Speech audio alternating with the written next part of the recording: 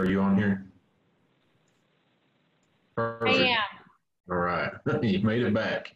I did. Right. Awesome. All right. I've got 5:31. So and I see we have an executive session tonight. So let's get this party started. And I'll call to order the Woodman Hills Metropolitan District regular board meeting for Thursday, August 27th, 2020. And we'll start with roll call. Terry Rand, present. Okay. John Martin, present. Okay. Neil Erickson, present. Stacy Popovich, present. And Troy Stinson, present. We have all five. We do have a quorum.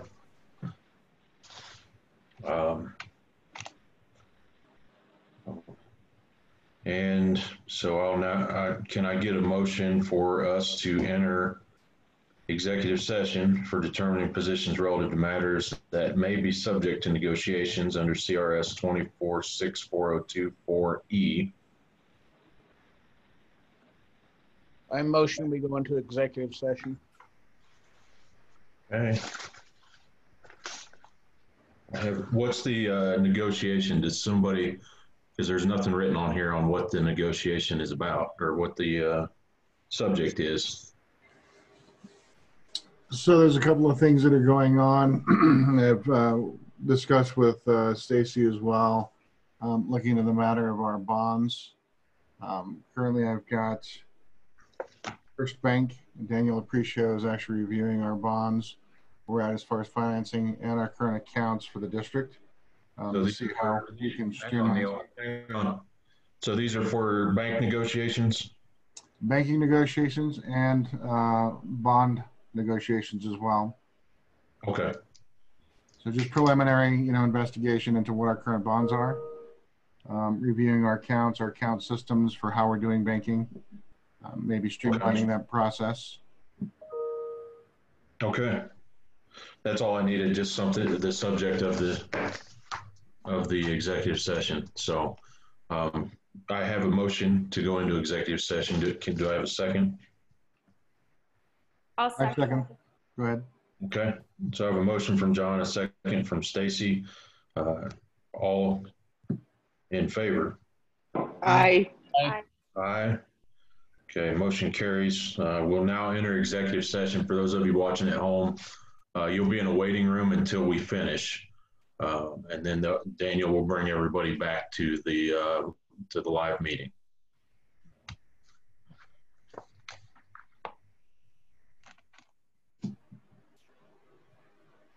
Now, do we do anything or does Daniel do something? I do it. I'm going through and putting everybody one by one in the waiting room now. Gotcha. Okay. See you in just a little bit. Okay.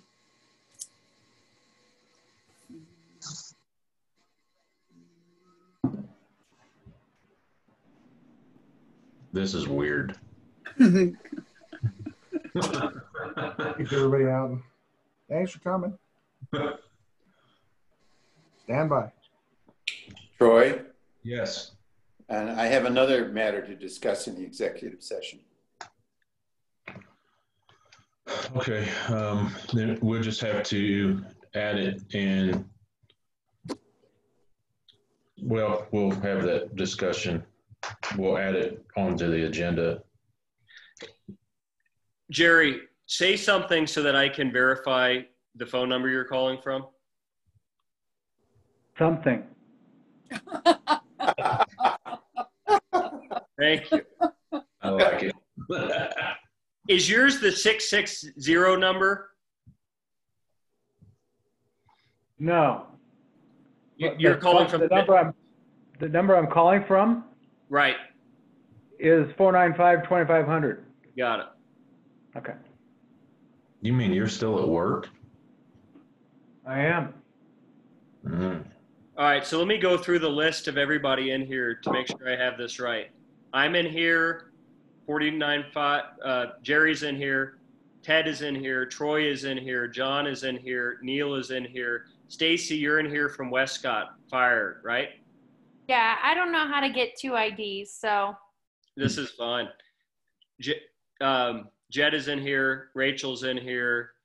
And Sherry's in here. And let me ask, first of all, I'm going to turn my own sound off during your meeting so that I can't actually hear it. But as the host, I can't put myself in the waiting room. So Troy will text me when you're finished with your meeting and I'll know to let everybody back in. That's number one. Number two, should I stop recording, Ted? You don't have to record so long as an attorney is present. Got it. And then let's, just so I'm clear, if folks call in like right now, they can't access the meeting. Correct. I have to let them in if they were to try to get in right now. Okay, perfect. All right, I'm ending the record.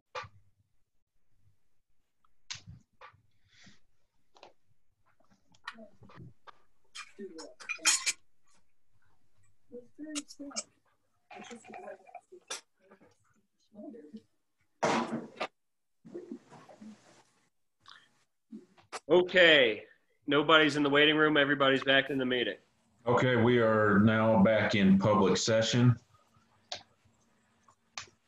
And I know we just brought you all back, but I'm going to ask for a motion to take a 5-minute recess so that we can, whether it's get refreshments or use the facilities coming out of this extended executive session. Can I get a motion? Sure, I'll make a motion that we take a 5-minute recess. Okay. And I'll a second.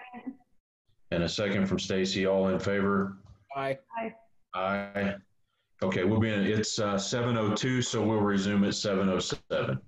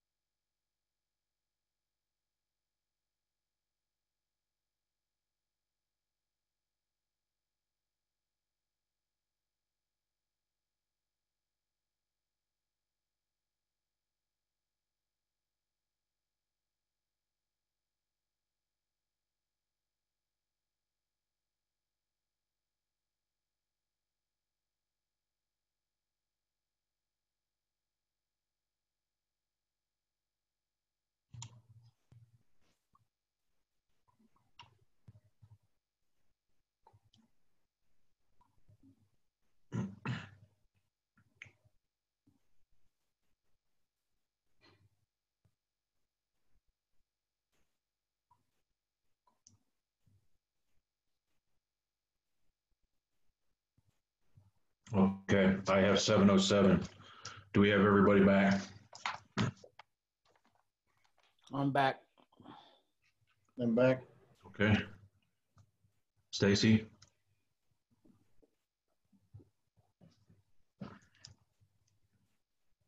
Sherry, you I'm here? here. Okay. I'm here. Stacy, you here?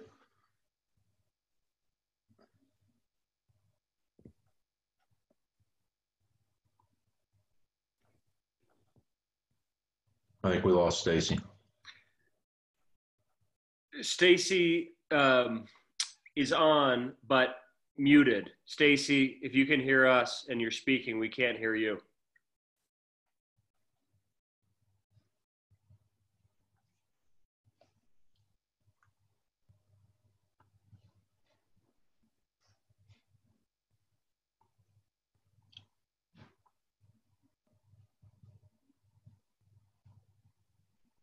Is she on there? I'm here. Okay. I'm here. All right. Just wanted to make sure. Yep, Okay. I'm back.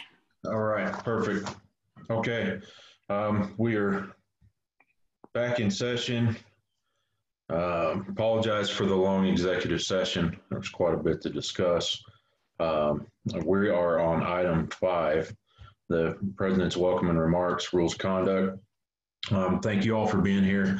It seems like the months get a little bit longer here under the current pandemic and other things going on around the country between hurricanes and riots and everything else going on. We kind of lose focus on our little piece of the town out here and what we're out here doing. But I want to thank you all for being here and being a part of what we're trying to do for the district here. Can I have somebody? I have my little American flag here. If somebody would like to lead us in the Pledge of Allegiance.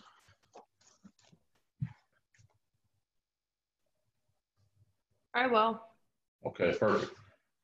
I pledge allegiance To the flag to the flag Of the United United States States of America and to the republic for which for which it stands, one nation, under under God, God, indivisible.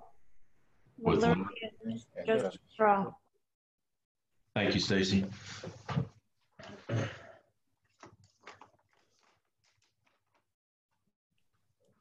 That's the best I can do without just putting a big one across the back wall there. So, all right, let's move to, once again, welcome everybody. We appreciate you all being here. I know we're on Zoom again.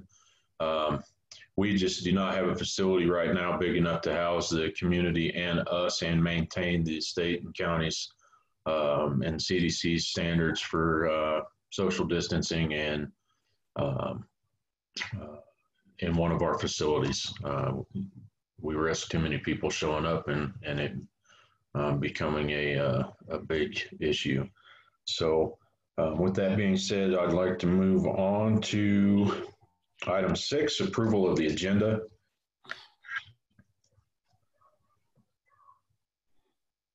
And I would like to note before somebody motions, we're going to add under executive session the personnel matters pursuant to CRS 246401F1 in reference to personnel matters that were discussed in executive session.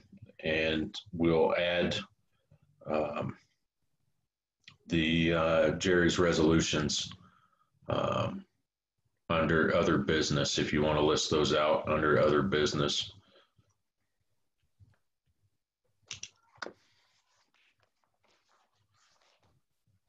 I motion. Go ahead.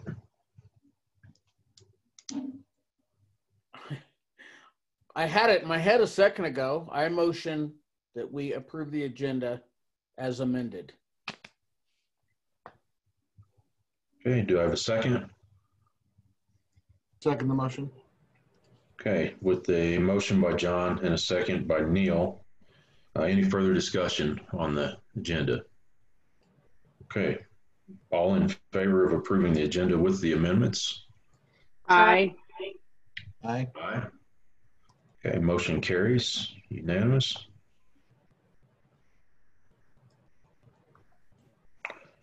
Okay, item 7 is approval or disapproval of the board minutes. I will have to ask Ted if I can vote on the minutes since I was not present at the last meeting. Yes. Yes, I can. Yes. Okay. I make a motion that we approve the minutes. Wait a minute. I'm going to change my mind and say no. Okay. I didn't think so. Thank you. You can't approve something you didn't participate in. I second the approval of the board minutes. Okay. So with a motion and a second, any further discussion on the minutes? Okay, all in favor of approving the minutes for the July 23rd meeting? Aye. Aye. Aye. Aye. Motion carries. And one abstention. Yes.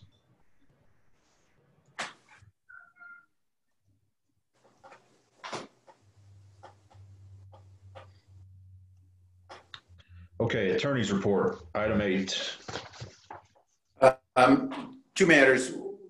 One is I reviewed an IGA for possible amendment in months to come, details of which are not resolved. Just I looked at it and commented. The second one deals with Parks and Rec, and I think I'll be more in place to do it when we get to the Park and Rec report. It's relevant to the new building. That's all. Okay. Nothing else. All right. Okay, item 9, approval or disapproval of the financials. So the July 2020 financials.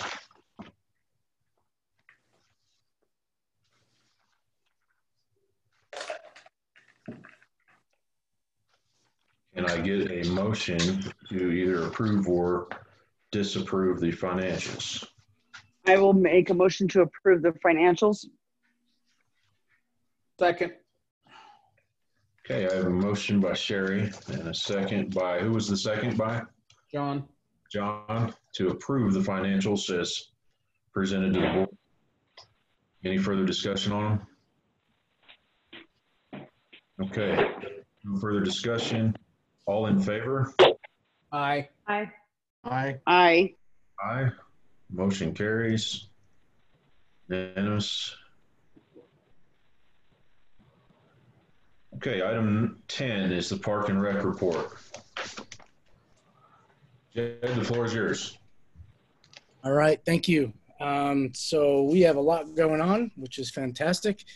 I'll start with our concerts. We had 3 very successful concerts, well attended, food trucks, all made money. Everybody was happy. We socially distanced. I know some of you have been there for one or more of the concerts, and bands were great. We did have a little bit of a hiccup. One band backed out late due to a health issue, and we were able to fill that in.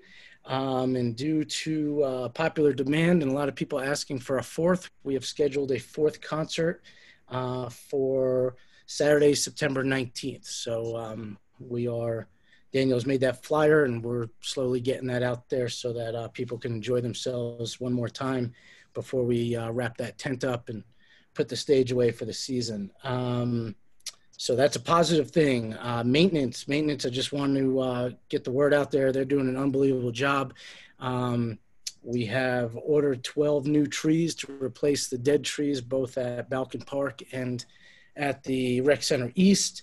They've done some painting. They finished the painting over at CCW, the fence around the pool and the handrails looks really sharp. We've ordered a water filtration system for RCE, and they will be installing that when it gets in September. We are in the process of, I think they're ordered the indoor pool lights. There was 3 or 4 that were not done in the past. And so we're going to swap out those last 3 or 4 lights. what else do we have here? They did take down the split rail fence over at RCE. They did that this week. That's in preparation for the new build. Has to come down anyway, just because of where they're working and all the machinery and that type of thing. But we are planning to, we were able to probably save about 70% of that. Reuse it over at Horseshoe Park for a fence line around the parking lot area. So we're going to kind of reuse that. But they've been doing a great job, and just want to kind of give them credit where it's due. RCE Edition, I'm going to get back to, save that for the last thing. Disc golf course, the back nine has been designed by the Colorado Springs Flying Disc Club. They were out there a bunch of times. They really designed a really neat course, staked it out for us. It's going to be polar opposite of the one that we have, in the sense of the first nine was a beginner course, kind of a trial run, so to speak, to see if the community would like it, and they do.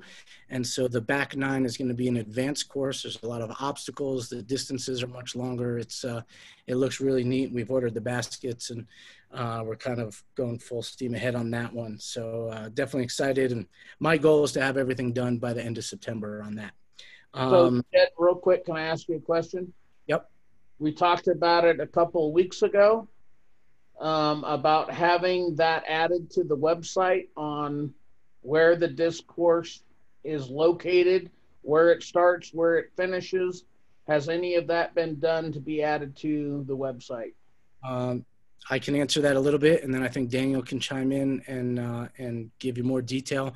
It has been added. We've added both pictures and a brief description of the first nine and where it's located.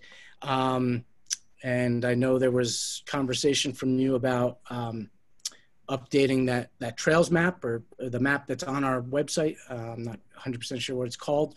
And that's something maybe Daniel can talk to, or kind of give more clarity to. But yes, there is stuff up on the website as to where it's located and a description of what we have to offer.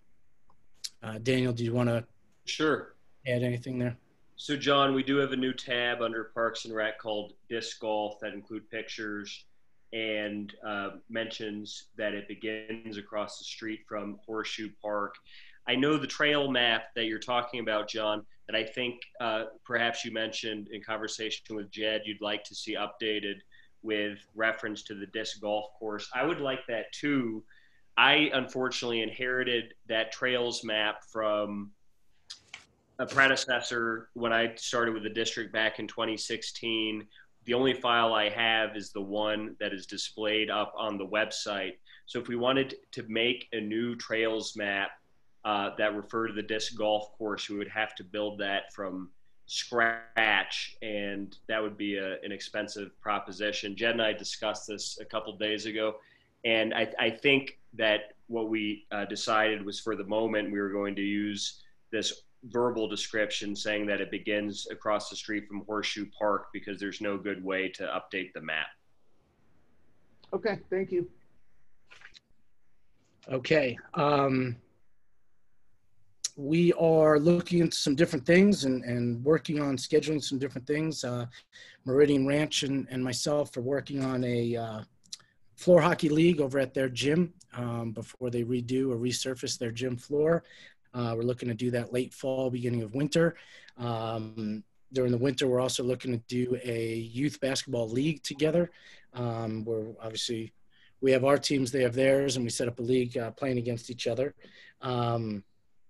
We are working on some District 49 mini camps that would be run in mid-October in the 2 weeks that they have off.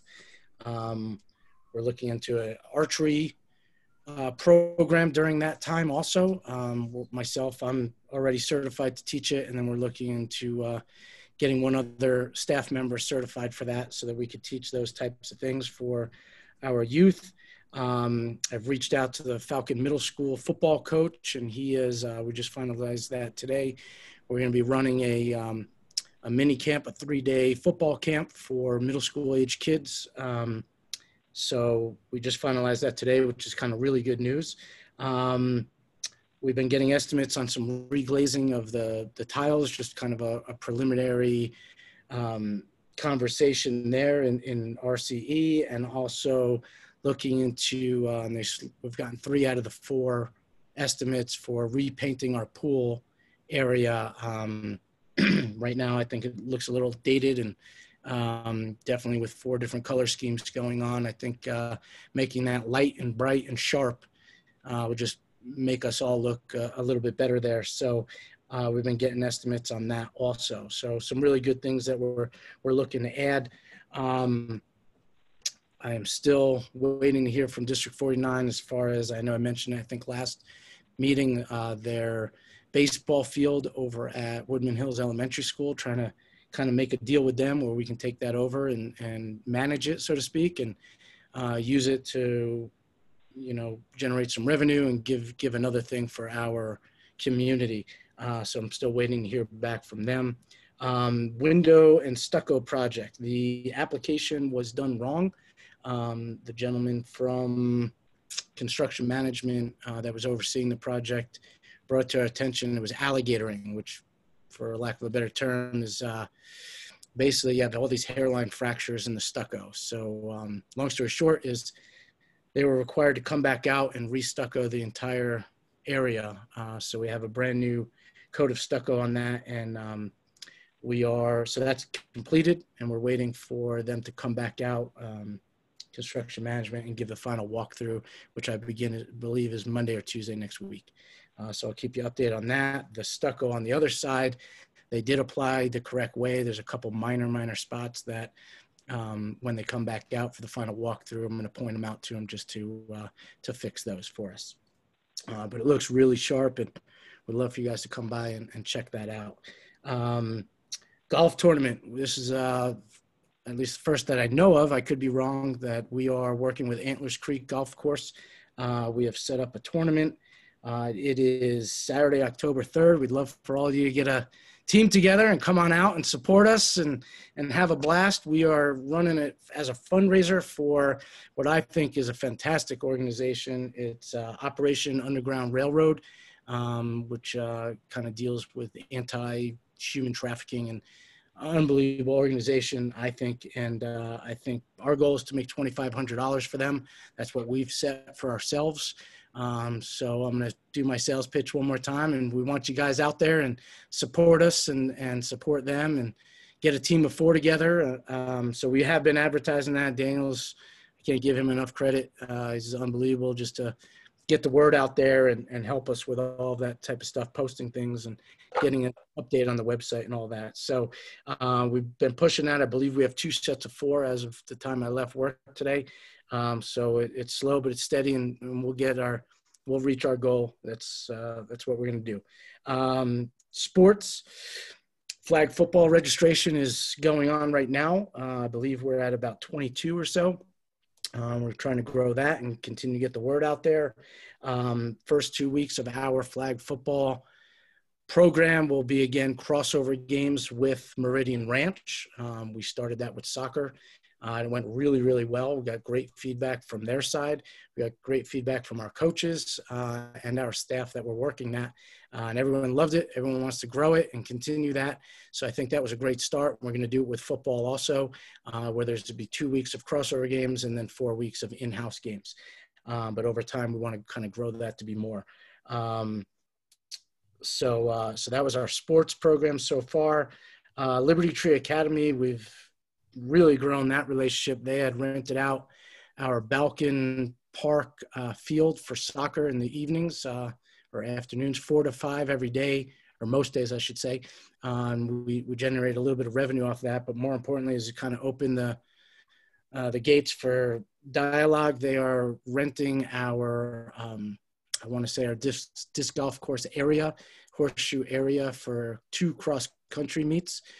We've walked that with them a couple times. We're going to kind of line that for them, something different, something unique, something new, which I think is good. Again, it gets our properties out there. It shows what we have to offer. It's good PR with the school, and we get a few bucks back for it also.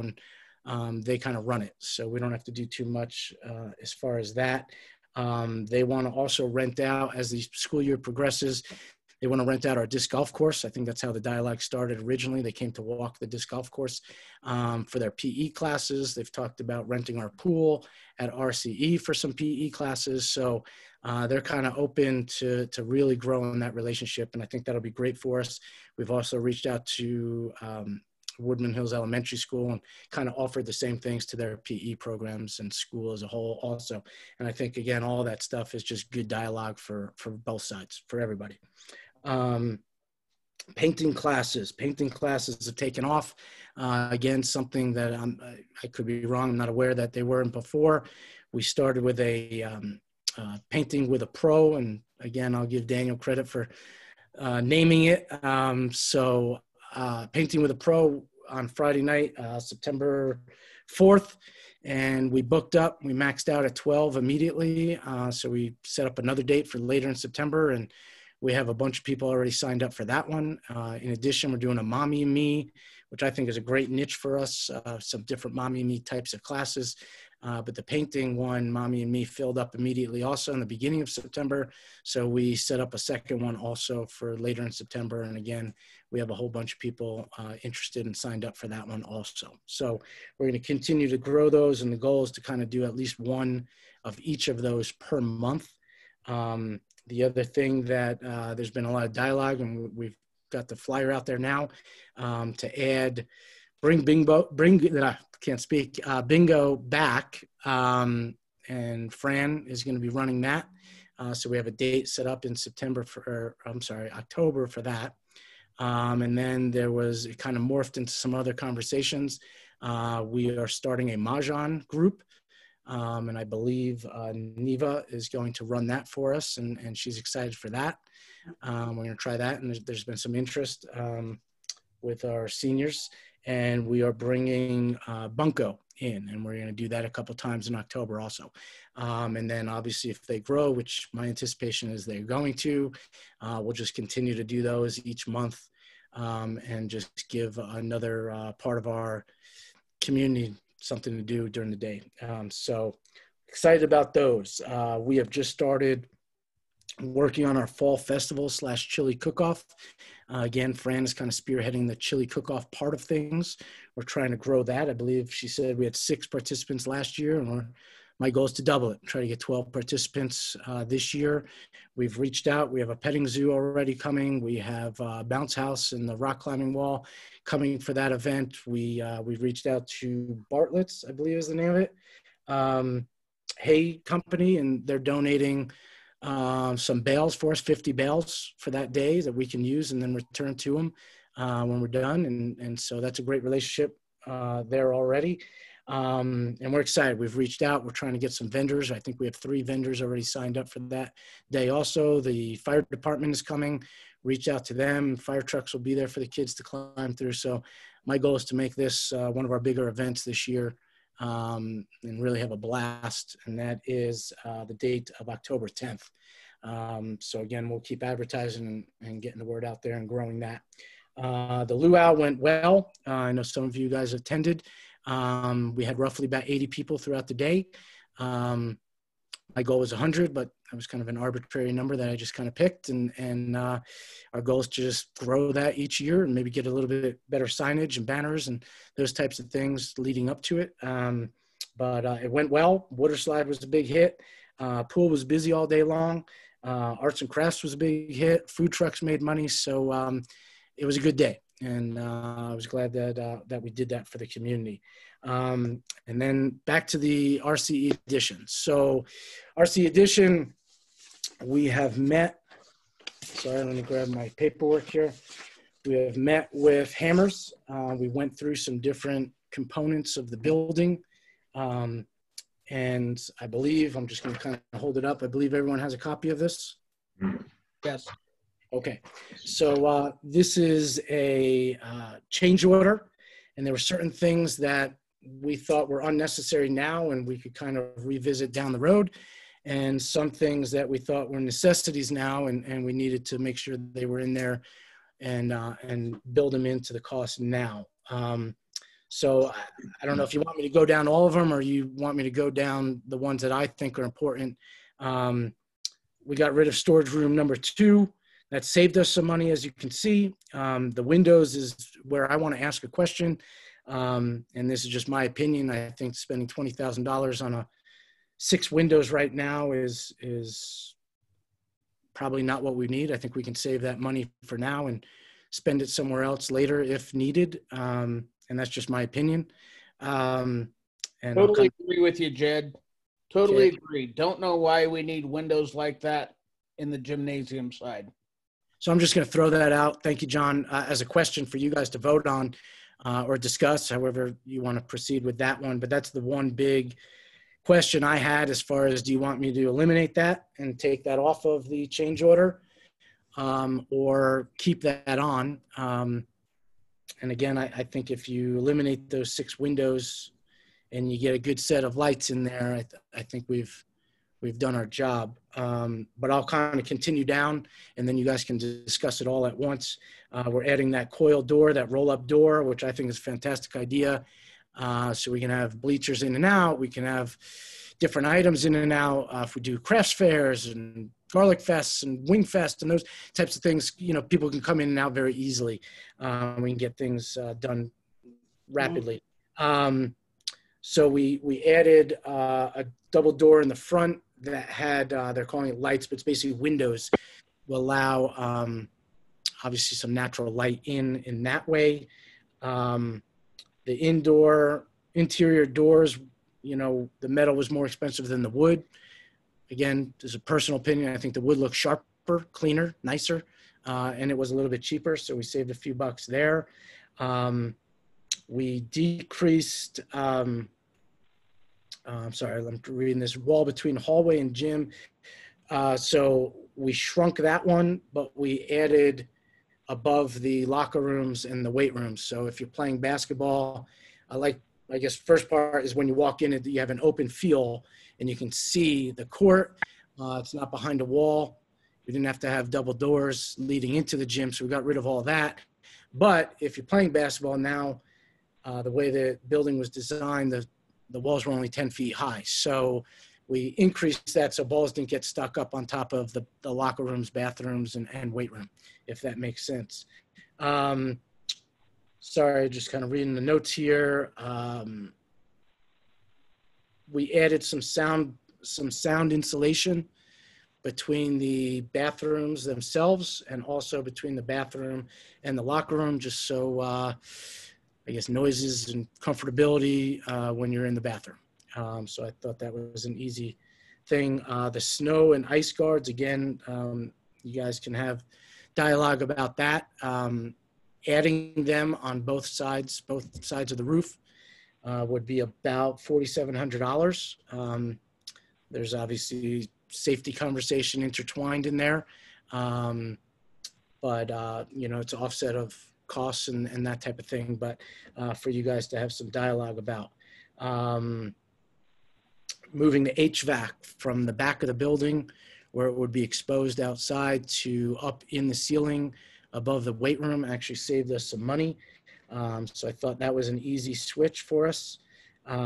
We did add some steel reinforcement for when the building was designed. The first initial thing was for 2 baskets. And as you kind of walk into most gyms, you have 6 baskets. So if you're running a camp, you can have 6 stations, or if we're running a youth league, we can go side to side and have 2 games going on at once. So we thought that adding the steel now, instead of having a company come back in, actually saves money.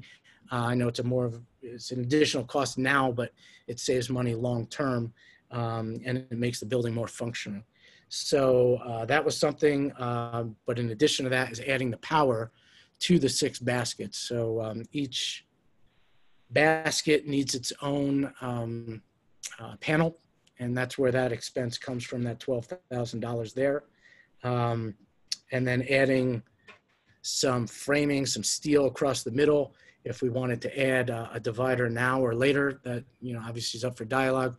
But the steel framing is there. You don't have to have a company come back in and reinforce things. And so the cost, again, you add something now, but I think you save money long-term. And when you want to add whether it's an electric divider or a pull divider. Either way, the steel is already there and ready to go. There was a slight change in the dimensions of the building, and that was not on our end or Hammers. That was from the county, based on code, how far away from the existing building, the eaves of our existing building, and how far away from the road, or the sidewalk, I should say. So the dimensions changed a little bit, but they said that there's no cost change, even though the dimensions are going down just a little bit. So I'll kind of throw that all at you guys, you know, and let you guys have some dialogue about it. Again, my opinion is, you know, what we've cut and what we've added are beneficial to the build, both short-term and long-term.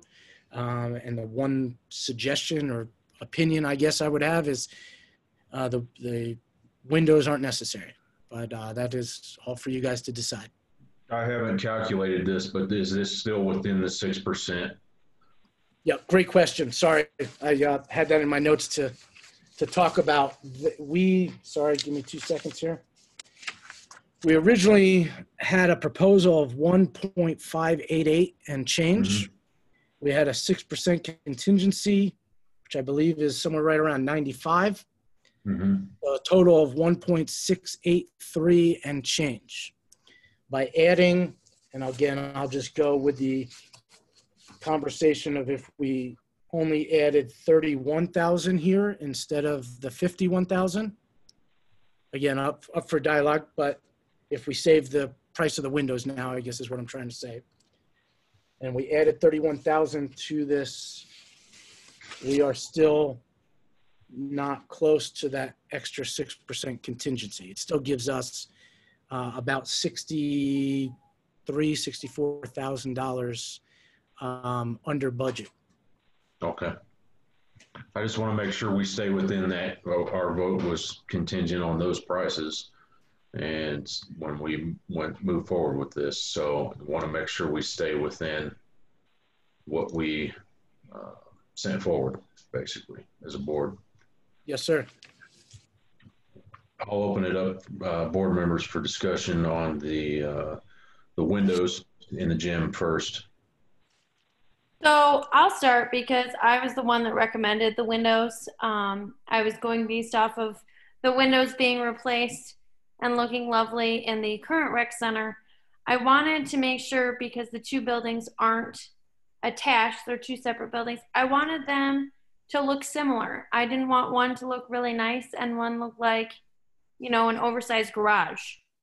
And so that's why I recommended putting windows in that match similar to the current rec center east. So having that additional cost, for 6 windows, I didn't think it would come in at 20 grand. I wanted it to all go together. I didn't want a new building and the current rec center looking completely different, like, oh, that's the old building and this is the new one. That was all I was doing when we sat in that meeting. I was just thinking of making them look comparable.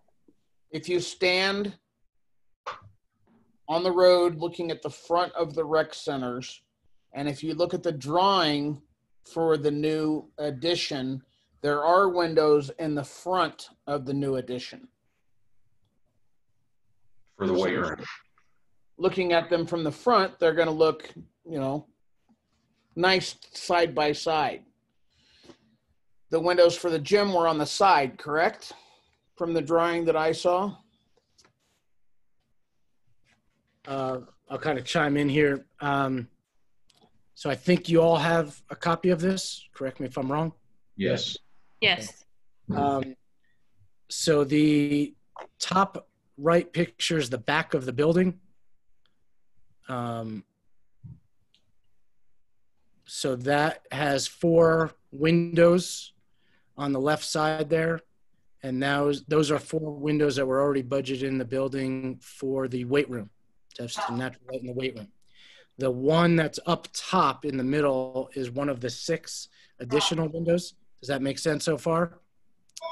Then you have your roll-up door, an emergency door. And I'm not 100% sure what that last thing is to the right there.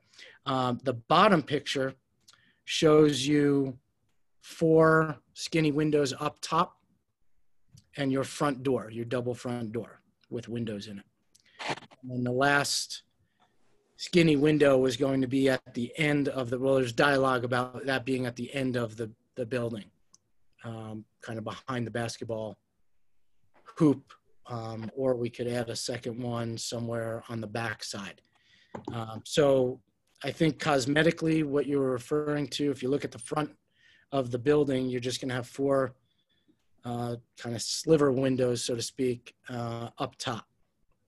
Does that make sense as I'm describing the drawings? Yeah, that makes sense. Yeah. So again, you know, it's for you guys to kind of decide on. So now, Jed, we can, you know, we can always install windows later as well, right? Yes. This is a steel building, so if we decide to determine that we need windows into the gymnasium, it's a whole lot easier to cut a hole than it is to repair a hole. Yes. Okay. Yeah, I think we should skip the windows to save the money. Same here. We The stucco, need things the are motion still on gonna be the stucco is still going to be the same as the existing rec center, right? Stucco color, yes. Yeah. So I just want to make sure that cosmetically it is going to look like the existing rec center. It just would not have the windows in the gymnasium. It'll still have windows in the gym, right? Or in the weight room. Weight room, yes. Those 4 in the back are already budgeted. Yes.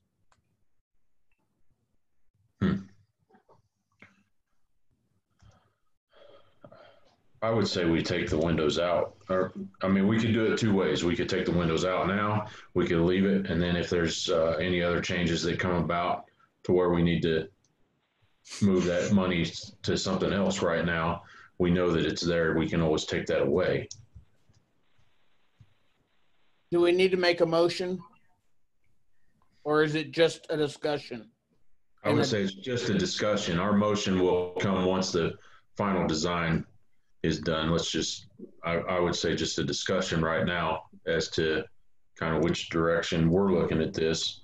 Okay, right now you have 3 of us that are saying no windows. Okay. So we're waiting for you and we're waiting for Sherry. Your opinions. My opinion would be to leave it in there right now, and then if we have other change orders, we come back, unless we find something else that we need in this building to use that 20 grand. I mean, what do you think, Jed? You know, again, this is just my opinion. I kind of think back to all the high school or middle school gyms that we've all walked into, and very few have natural light and windows in them, and yet they're nice and bright. If you get the right lighting, which is our goal, I think they still look beautiful and bright and light and happy. Personally, I would, if it was just my decision, I would cut the windows out. I would take them and get rid of the 20,000 for now and put it in our pocket and save it for down the road if there is another change order, or we decide you want to buy tarps for the floor or a divider now, or the million other things that we could go and buy. And that's just my opinion. You know, I would save the 20 grand. Okay. How does ambient light affect playing basketball? You know, is the sun going to be shining in at 1 minute so you can't see? Definitely a conversation. Next. Yep. So, that's kind of why I always understood we never had windows in gyms, or basketball courts. So Hey, Jed, yes. have you thought about having banner hooks put on? Because I'm looking at the side real estate and the front back sides of the building where there's a lot of space that's kind of open, for actually having, you know, inexpensively banner hooks put in during the installation so that it doesn't damage the finish for the stucco. So you can do some preset sizes for events and banner sizes, and just to have them to where they can go up there and easily be hooked, you know, and they look nice, so you can communicate to the community, you know, what events are going on and what events next, that kind of deal. Because there's a lot of side real estate on this building that could be used to notify the community. Great idea. Hadn't thought of it, and I can ask them. I don't foresee that being an expense or a very big expense. Put some. Yeah, I don't think that would be large at all. You know, it's just eye hooks installed. But if you do them before the stucco's laid down, then you got less issues of damage and cracking instead of drilling something in after it's finished. Even if we had something like that, Woodman Hills has a digital board on the side of the school up there that displays messages of upcoming events and things. Even if it was something to where on the street side, so it didn't affect the residents behind with the light from it, to where we could add something like that, even if it was later on down the road on the side of that building as an advertising. I mean, that's a main thoroughfare there on Meridian Ranch Boulevard. So to have a digital advertisement board out there would be fantastic. So I would say, yeah, going with thinking about some of these other things that we could use that 20 grand for, I would say we just eliminate those windows for the gymnasium. We have windows in the room, and that was my concern. My opinion on this whole thing is that we hired Jed because he has the expertise, and if his recommendation is no windows, we go no windows. That's what we hired him for. Woohoo! I think you have your answer there, Jed. Fair enough. I will get back to Hammers first thing tomorrow and tell them where we're at. The second item on there that I would like to discuss is the metal to wood doors. Have they already checked with the fire bins? It's an assembly building, requires special fire blocking, and it doesn't have to have the metal doors separating the. For those interior doors that we swapped out, no. The exterior doors, we're keeping metal for that reason up to code. Okay.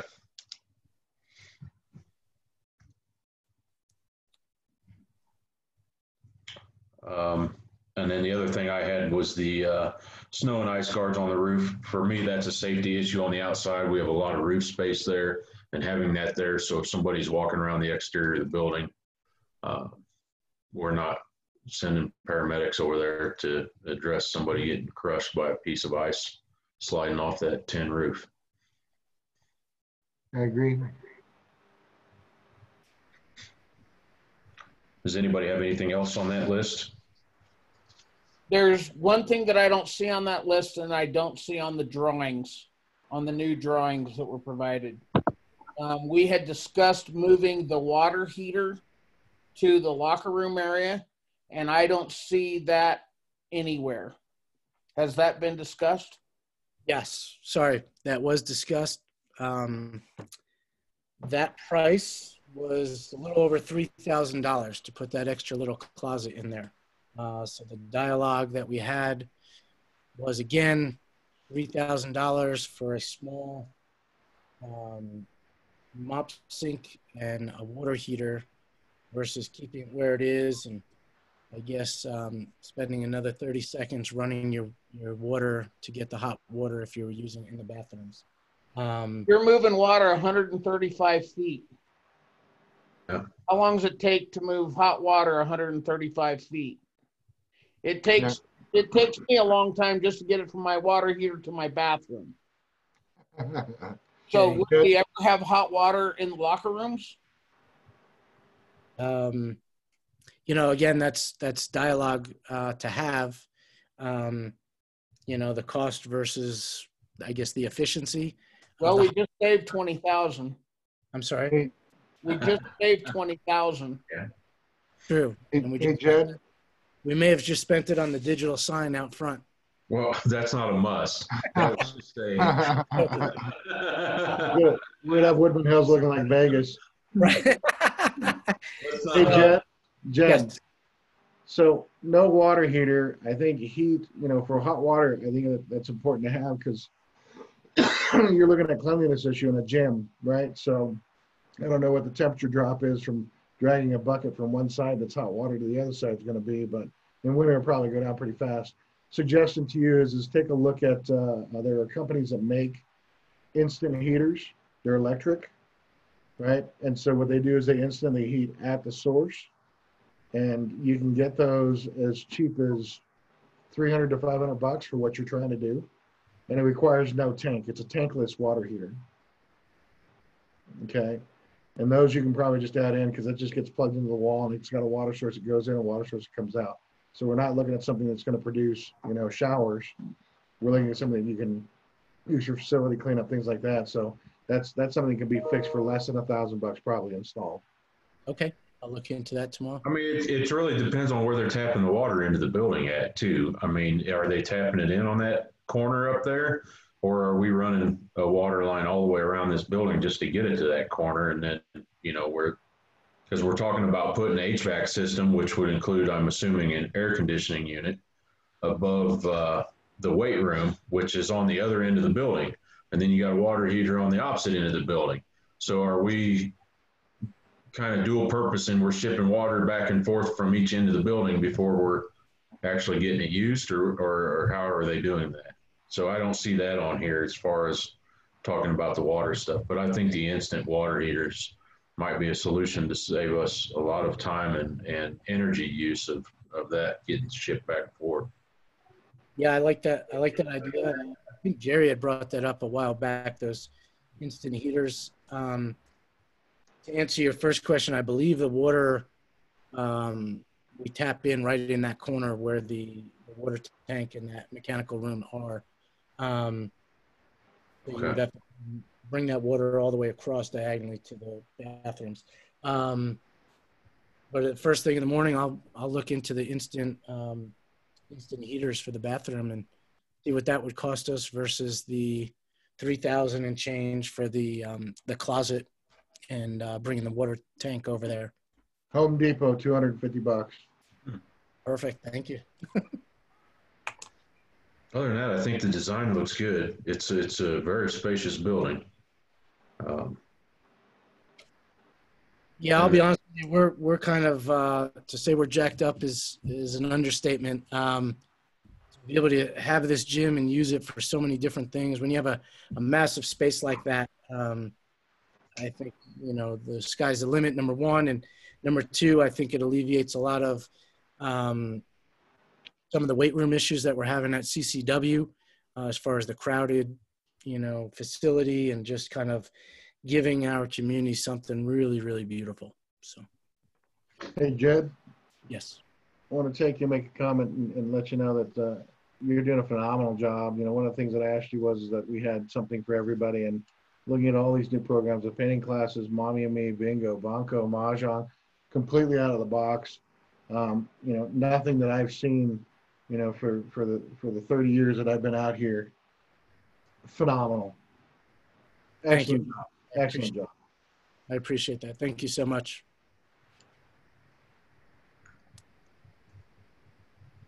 Anybody else? Hey, Troy, I would like to add something in since it falls under Park and Rec, or do I need to go wait for other business? No, you can bring it in right here. So something that I discovered yesterday was reading through our bylaws.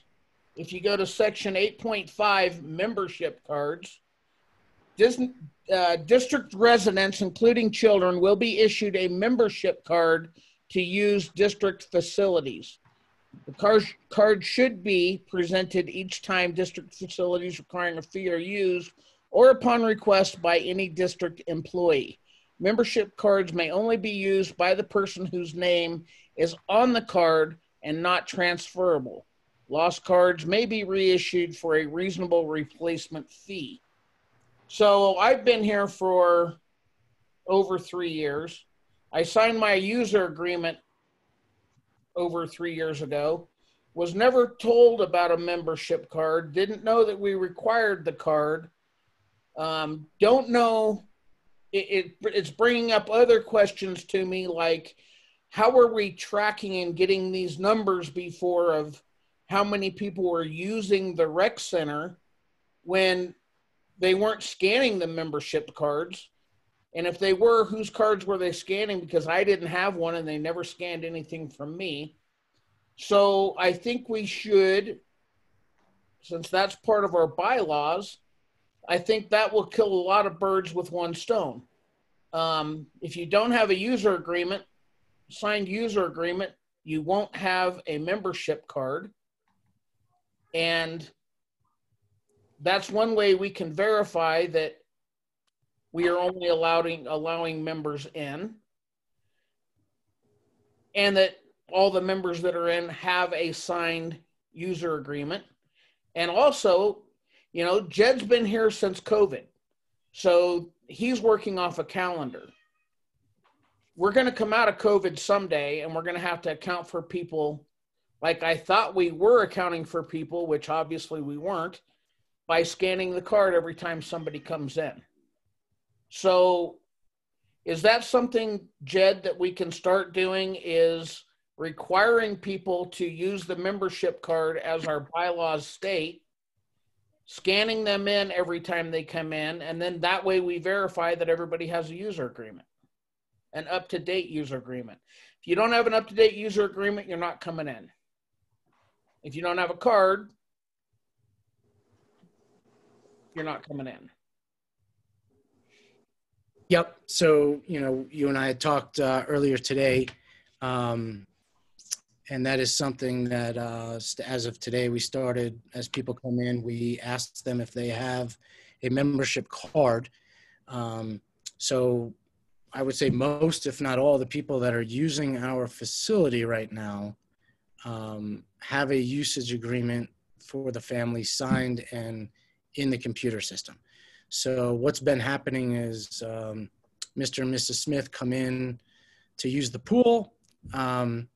Obviously, they come to the front desk. They've already pre-signed up based on our calendar, limiting the number of people in each room.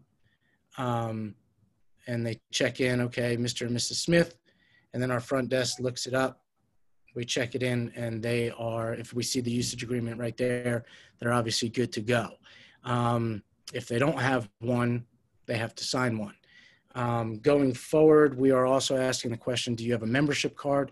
If they don't, which I know we ran into a little bit today, we are making them right then and there. It takes about 2 to 3 minutes for each person between their picture and the computer program, getting everything in there, and then they have their card.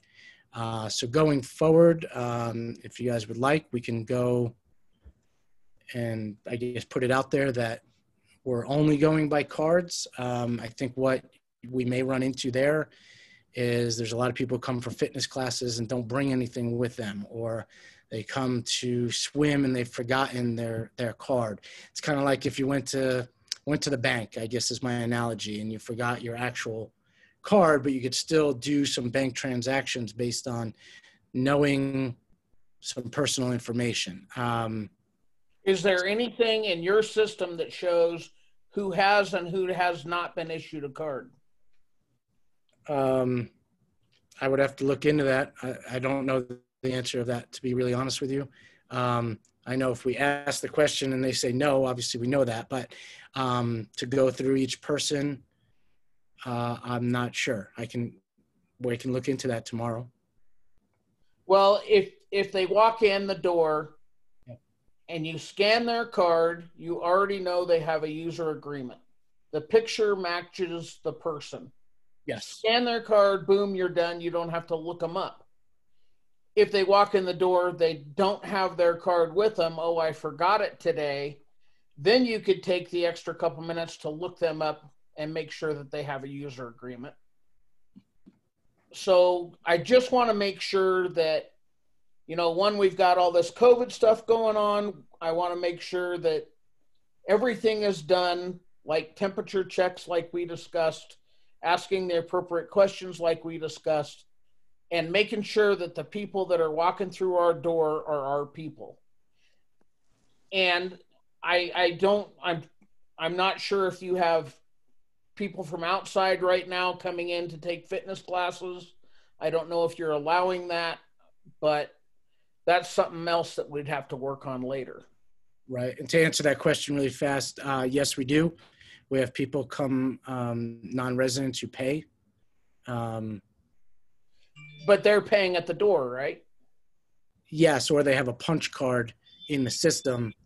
So they may have, that was part of what we offered here is instead of paying the $5 every single time and bringing cash with you or a credit card, you could prepay and it's in our system. They don't carry an actual punch card with them.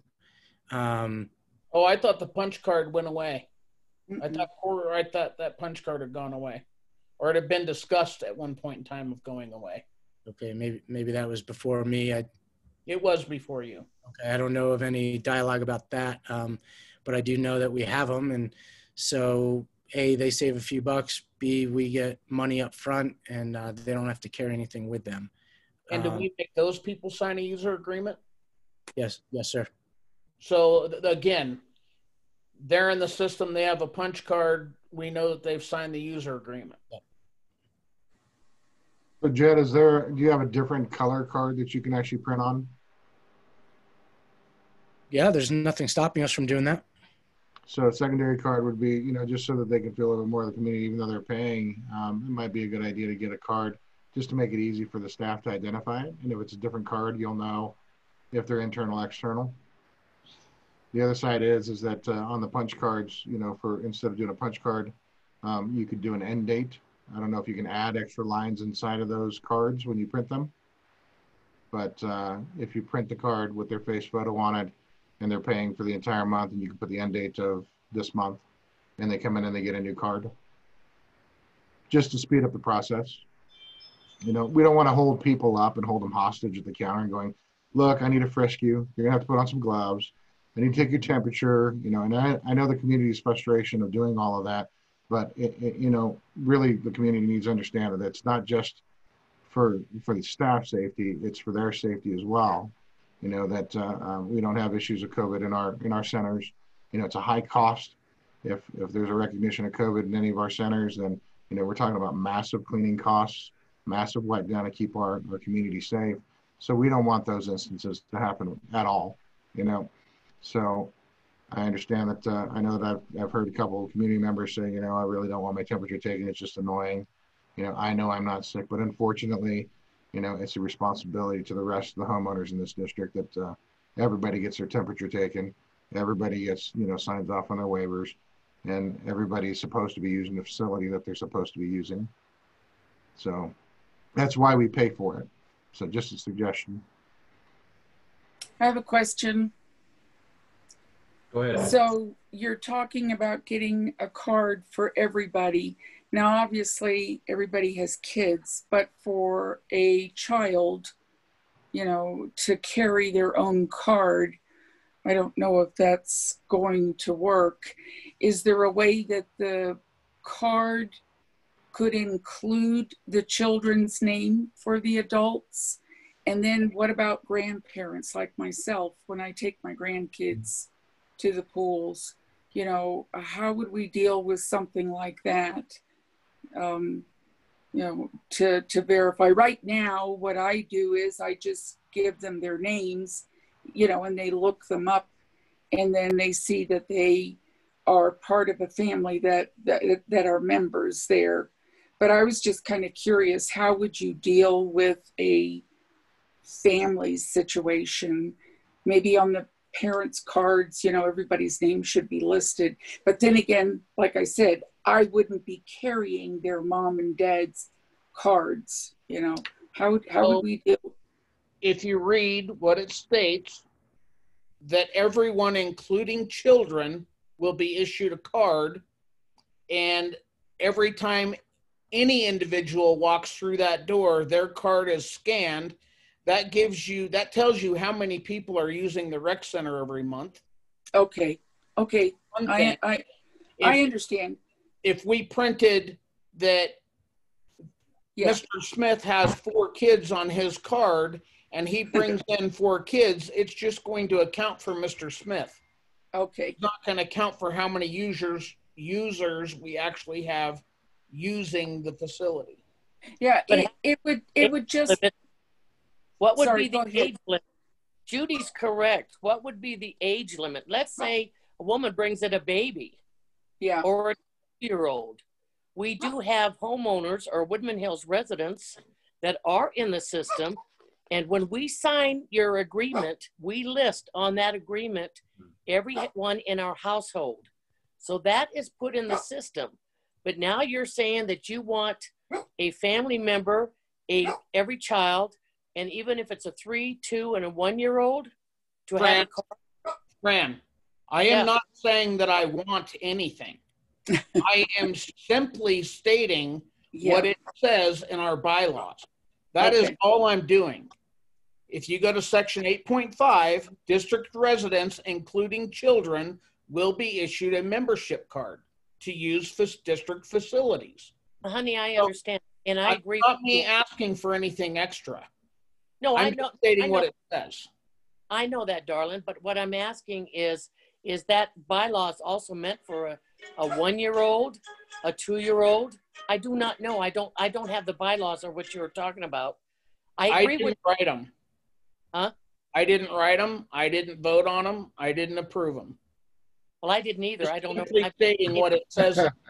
Yeah. So we have requirements, and we have been given all these random numbers for the last 3 years of how many people are utilizing the rec centers.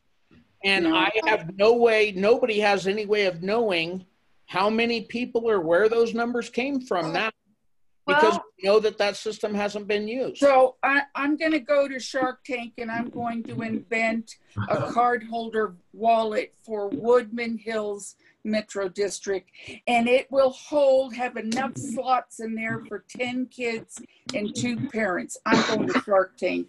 I'm going to invent it. Well, actually, I think they do have a correct number, John, because there is no way I would give an ID badge to my children. They would have it for the one time visiting the rec center that they were given the ID badge. And then it would be MIA for eternity. It would probably end up in my washing machine. I know that Point of order. I know that when I check in, I scan my ID, and they actually check them in via the computer.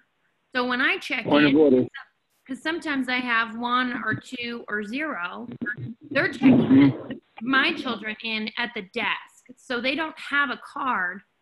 They scan my card so that way they can see who like the parent account comes from. But then they check to make sure those 2 children are in the system, and then they check them in via the computer. So I do think that if they're doing everybody the same way, like that, I think they are capturing how many people are in the rec center, because sometimes I'm a party of 5, 4, or 1. So I think they are checking it. Just I think too young, you're just gonna spend a lot of money on reprinting cards. Well, I think that's where the mom and dad come in. That's where you have a lanyard and you have everybody's card on that lanyard, and then you just hand them the card of those people that are there. So if you have a family and you have 5 children and you're just there by yourself, you just show her your card. It's kind of like those little plastic cards that you get when you go to the store, and they scan you so they can track what you're buying, but you're supposed to get a discount down the road. So I think the card system will save on time and energy and manpower and everything. And I think it's a good idea. Oh, there we go, right there. And I think the cards, it's just a matter of getting used to it. You know what I mean? Everybody just needs to understand this is now new management. This is how we're going to do it. And you have a card, right? So just a thought out there. We can go back in and revisit the bylaws and see how that fits. You know, some of the things to take into consideration is that, you know, truly who's old enough to use the rec center. You know, I think cards should be given to someone that's actually capable of going in there on their own without parental supervision. And so we have to set those guidelines in the bylaw, you know, which has to do with a little bit of legality of what's actually capable for us to do as a district. But we're counting children. We're counting and you children that should. go to the pool. We should, as far as the children's use. I don't know necessarily, counting, 5 and under, because, they don't make that decision, mom and dad do. Well, I mean, But if we're using, we want to make sure we are counting even those kids, because we've been talking for years about making sure we have programs available for all of the community. Exactly. That includes the younger folks too. So we need a way of accounting for all them. But I don't walk us through real quick, Jed, the process of when they come in to check in at the desk. Just so the community members there may be somebody on here that doesn't use the rec center, but just walk us through that process and how we're accounting for the people, the utilization of the rec centers. Troy, you have to understand that Jed has been here since COVID started. He wasn't here prior to COVID. So no, he means right now. I understand. The way he's saying it right now is not the way we're going to do it in the future. Well, no, but he was just asking right now, what kind of process do they go through right now? And then how can we improve that process? So right now we have a sign-up system.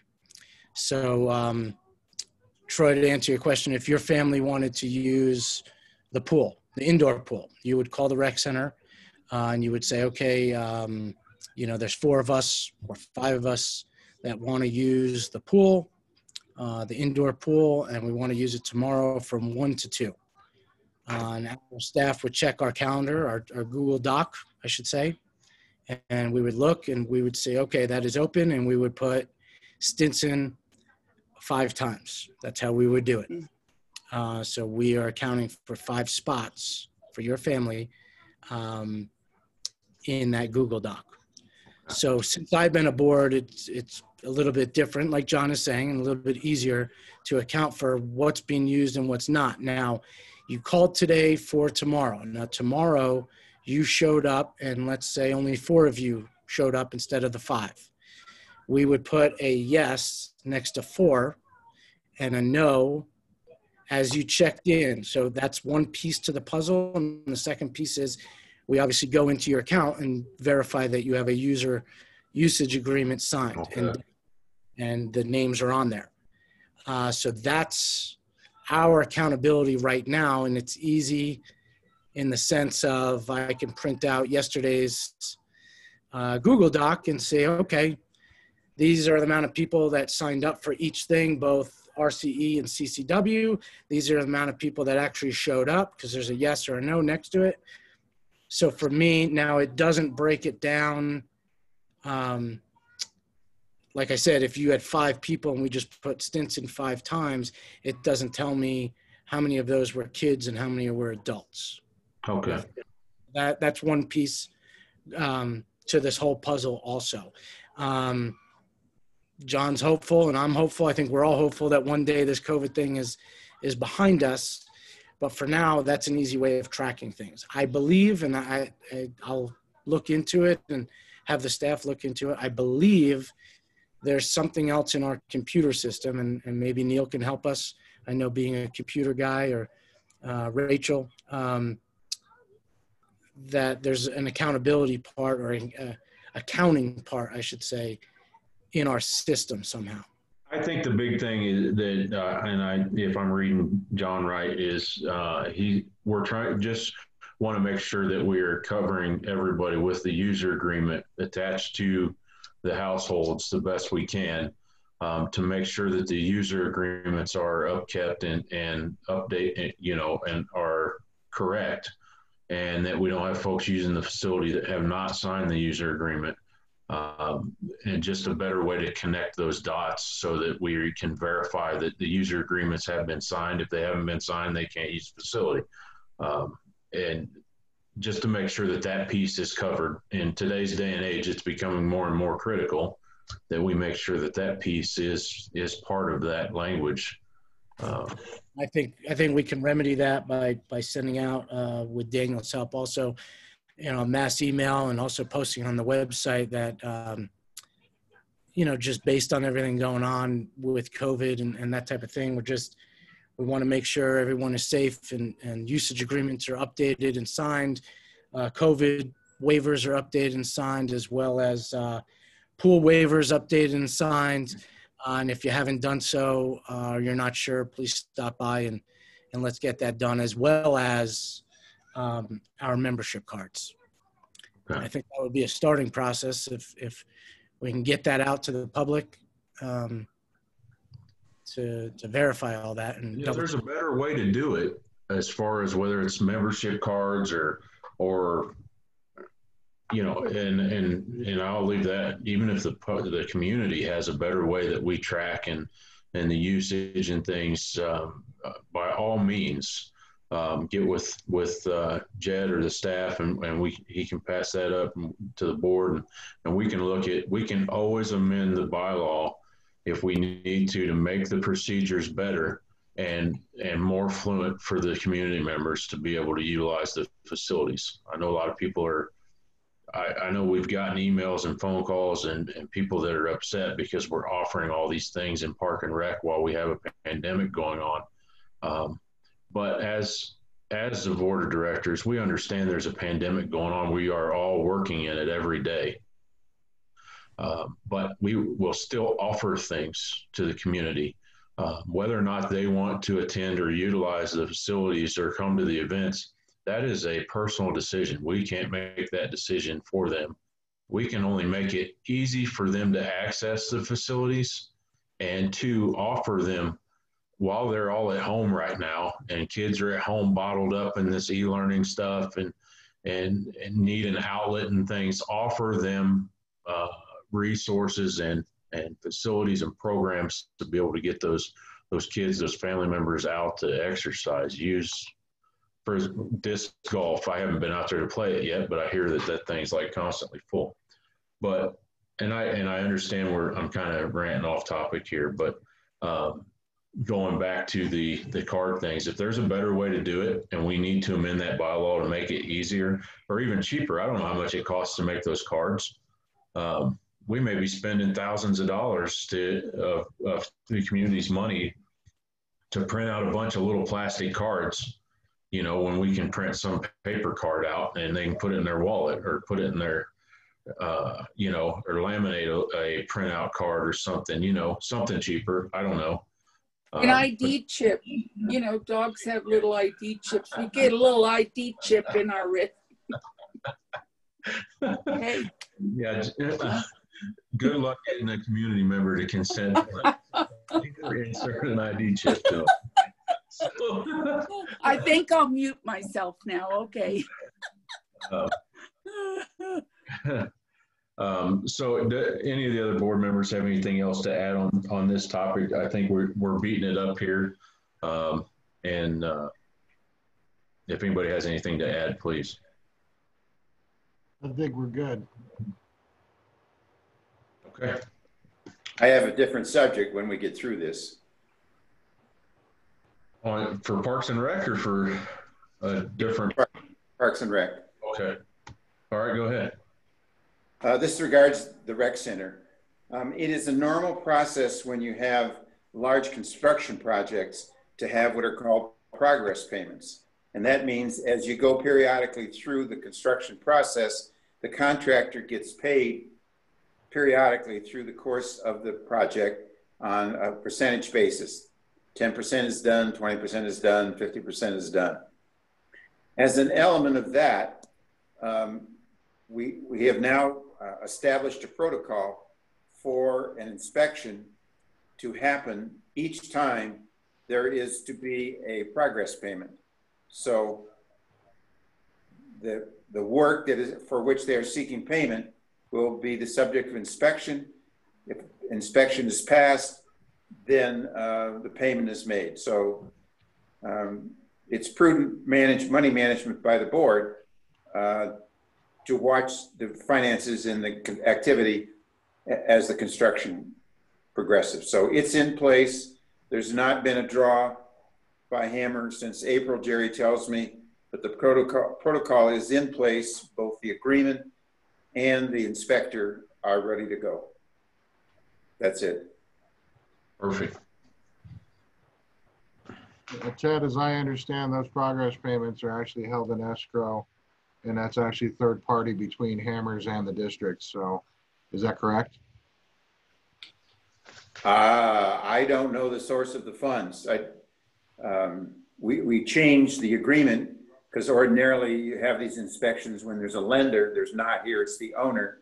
But I don't know where the check is coming from. I'm not sure I'm answering your question. Account, I believe it's with land title. To answer your question, Neil. Yeah, I think that's what we covered on the meeting. So I think it is held at land title. Yeah, that's who's providing the inspector person. It's their protocol. I've had some dialogue with them over the last couple of days and we've got it all sorted out. But anyway, that's where it is.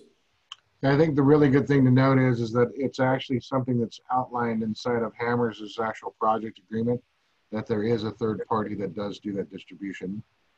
So that's a good thing to do when you have a business that you're working with that says, we need a third party. Hang on a second. You may be correct. I'm not aware that the title company is actually doing the distribution. I don't know the answer to that. I thought that the district was doing it directly. It may be the district deposits it and land title distributes it. I don't know the answer to that off the top of my head. From what I understood, it was land title. It was receiving distribution from the district, and then after inspection, it was distributed to Hammers for whatever stage in the project that they were in. I agree with most of what you just said. I just don't know whether it's distributed by the the district or by the land title. I'll look tomorrow. Okay. Yes, sir. Thank you. Anything else on Parks and Rec report or for Parks and Rec? Okay, we will move on to item 11, water and wastewater report. Jerry, you're up. Is he on here? Does somebody need to go beat on the door at the district office and wake him up? He fell asleep. Jerry, if you can hear us, we can't hear you. You're on mute. Yes, he just texted me asking if he's muted. Here, I'm going to unmute you.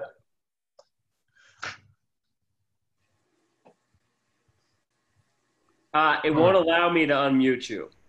You're going to have to unmute yourself, Jerry.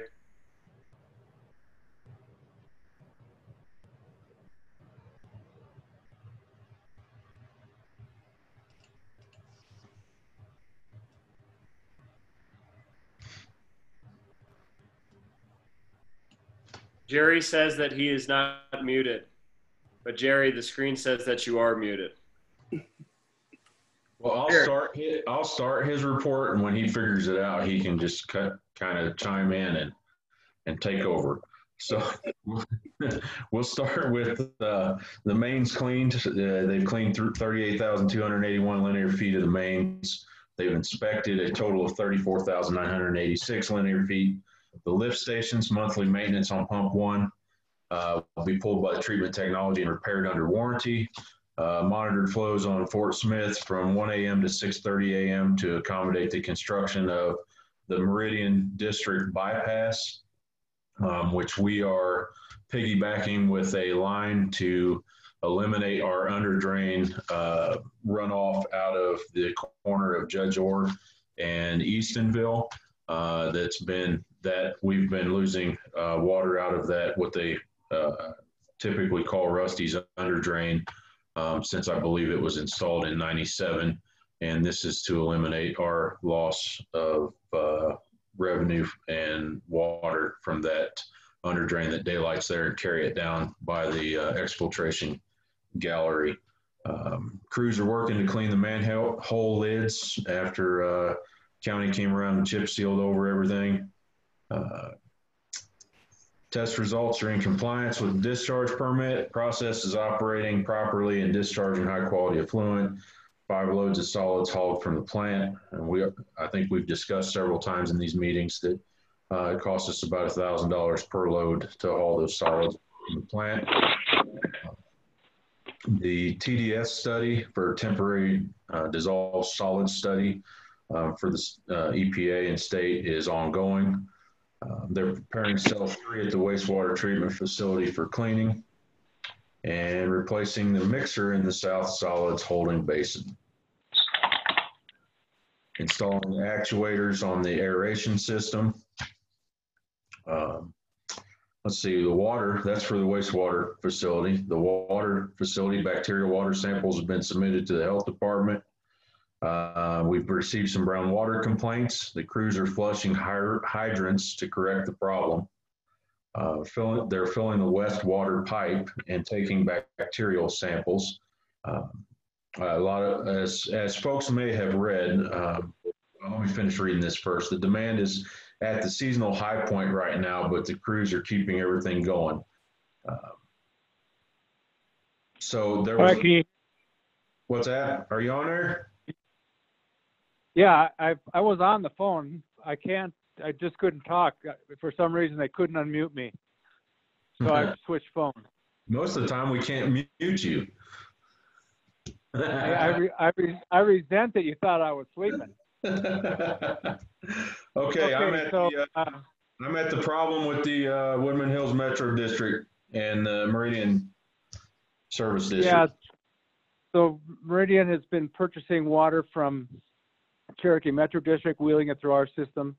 The tank has recovered considerable amount of water, so that we're doing a lot better.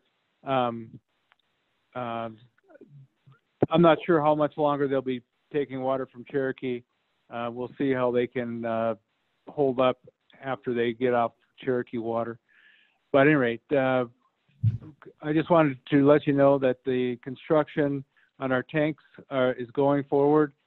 Just today we got our building permit finally. We've been struggling with the county ever since August 6th, trying to accomplish that. And so hopefully next week we'll be able to pour the floor on the tank and start erecting walls. So keep you posted. At any rate, everything looks good.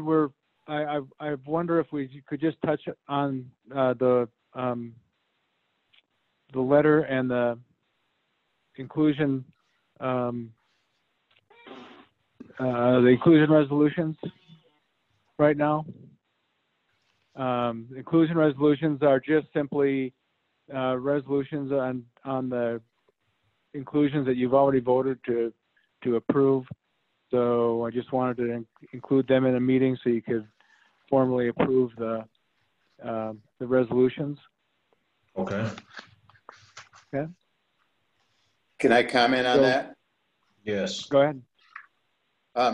Those agreements, those resolutions are attachment C, Charlie, to the motion that we're filing in the court regarding the inclusion. So Jerry has the underlying motion.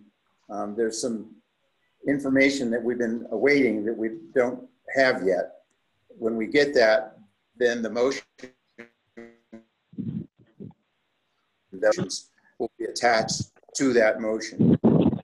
Then Head's breaking up. one of the inclusions is for, can you hear me now? Head's breaking up.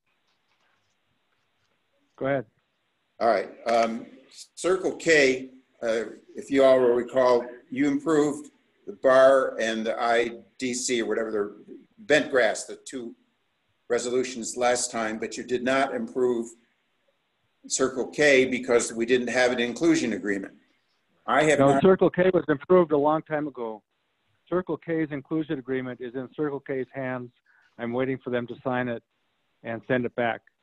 I'm not with you, Jerry. You took that off the table at the last meeting saying we don't have. Didn't. Let me finish, please. That we don't have the agreement yet. So I'm just pointing that out. We have inclusion agreements with the two bent grass facilities. We don't have one with Circle K. Okay, well, the resolutions are all for inclusions that you've already approved. So if you want to vote on those or not, it's up to you. agreeing with any of them, Jerry. They get attached to the court motions. I understand that, but I've Right. got to have them signed in order to attach them. I'm not disagreeing with you. I'm just pointing out we don't have an agreement with Circle K. I have no objection to the resolution. We don't have the agreement with Circle K, nor do we have it with Bar Holdings, nor do we have it with International Development. It's in their hands. I'm waiting for them to sign it and notarize it and get it back to me, and then we will sign it and notarize it, and then I will attach the resolution and we can file it with the court. Okay. Are we all good now? You're muted, Ted. Sorry. Okay, so I'm gonna take these one. I'm gonna take these one at a time. All right. So the first resolution will be 2020-6-25, and that's the resolution in order of the Board of Directors of Woodman Hills Metropolitan District approving a petition for inclusion into the boundaries of the district under that resolution, whereas Circle K, pursuant to the provisions of section of Title 32, have filed for a petition for inclusion, and we have that resolution in front of us.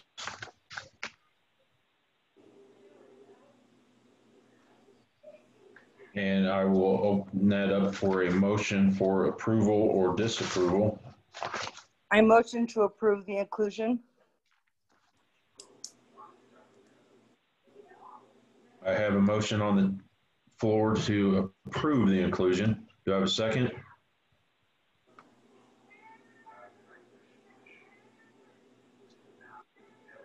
I second the inclusion agreement for Circle K. So I have a motion by Sherry and a second by Neil to approve the inclusion or resolution to include Circle K into the boundaries of the district. Any further discussion on it? Okay, all in favor? Aye. Aye. Aye. Aye. Was I missing an aye? All opposed? Okay, motion carries. So 2020-625 has motion passed. The next one is 2020-6-26. That's the resolution in order of the Board of Directors of Woodman Hills Metropolitan District approving a petition for inclusion into the boundaries of the district under this resolution. This is for the Bar Holdings property in Bentgrass, consisting of the 9.39 acres there at that corner that they had presented in the previous meeting. Do I have a motion to approve or disapprove this inclusion resolution? I'll motion to approve the inclusion. Second. I have a motion by Sherry and a second by John. Any further discussion on it? Okay, all in favor? Aye. Aye. Aye. Aye. Okay, motion carries. That resolution passes. The next will be 2020-6-27. This is a resolution in order of the Board of Directors for the Board of the Woodman Hills Metropolitan District approving a petition for inclusion into the boundaries of the district for International Development Company. And this was the other piece over in Bentgrass to be included into the district. Do I have a motion to approve that resolution or disapprove? Motion to approve that inclusion. Okay, I have a motion from Neil to approve the inclusion resolution. A second from John. Any further discussion on it? Okay, all in favor? Aye. Aye. Aye. Anyone opposed? Okay, resolution passes. The last resolution tonight will be 2020-5-28. That's a resolution in order of the Board of Directors. There is a typo on that. Should be of, not OD. Directors, the Board of the Woodman Hills Metropolitan District approving petition for inclusion into the boundaries of the district, and this is from the Falcon Fire Protection District. And we had discussed that previously. I motion to approve. I have a motion approved from Sherry and a second from Stacy. Any further discussion? All in favor of approving this resolution of inclusion? Aye. Aye. Aye. Okay. Motion carries unanimously. All of the resolutions passed unanimously. Okay. And the last piece, I think, Jerry, that you needed was a letter dated August 27th, 2020 to, is this to State Bank? This is State Bank, yeah, here in Falcon. And this is part of the West Water project, correct? That's correct. Okay, and this is a letter dated August today to State Bank, and this is to let it be understood that the Board of Directors of Woodland Hills Metropolitan District approve and give permission to State Bank of Falcon to hold in reserve $61,130.88 of Woodland Hills Metropolitan District's deposited funds to acquire a letter of credit as required by El Paso County concerning the Woodland Hills Metropolitan District water tank project. And my understanding is that they're requiring this line of credit even though our contractor is fully bonded. That's correct. Okay. So they're essentially wanting that project to be double bonded. Okay. It doesn't really make sense, but okay. Can I get a motion to approve us letting State Bank put this, hold this money in reserve? I make A motion to move on this letter to State Bank. Okay. I have a motion from Neil to move on it or approve it. second. Second from John. Any further discussion on this? Okay, all in favor? Aye. Aye. Aye. Okay. Motion carries. Okay, anything else in water and wastewater, Jerry? No, that covers it. Okay, you didn't cover Bentgrass is still building, Falcon Marketplace is continuing construction. That's correct. Yeah, All right. all the projects are ongoing. All right. Anybody have any questions for Jerry for water and wastewater out there? Yeah, Ron, we had a secondary pump replacement that was done, that was taken care of, and that's all back in motion again? The pump had originally been pulled for a seal replacement. After reinstalling it, the contractor stripped a bolt in the mount, and so they had to come and pull it again and fix that. So right now it's out of commission. They just pulled it this week, and it'll have to be it should be reinstalled next week. Okay, thank you. Yeah. Any other questions? Okay, with no other questions, we'll move on to item 12, which is public comment regarding current board business not on the agenda. Is there anyone wishing to make public comment?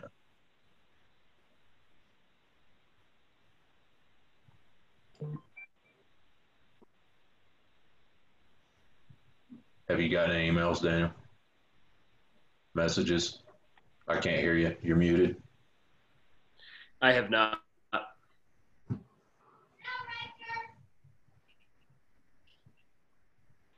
Okay.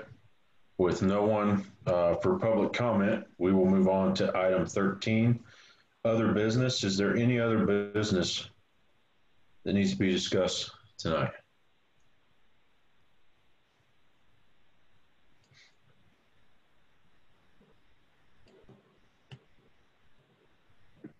Okay. With no other business, I'd like to thank everybody for attending the meeting tonight. and being here. And as always, the staff is available for questions, comments, as well as all your board members. If you need to send us an email, they are on the website.